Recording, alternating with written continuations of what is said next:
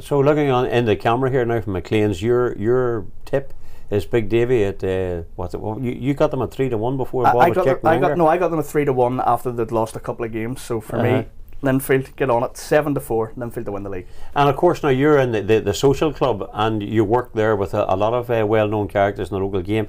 And Laura James, who I have to say is a much nicer looking specimen. Laura James looks so much better than this. That's right, much better. So next time we're going to get Laura on to talk about it. But that's an exciting wee movement for you, isn't it? It is. It's myself, Laura James, Conor McLaughlin, and Keith Bailey. We're there every week. Thanks to McLean's.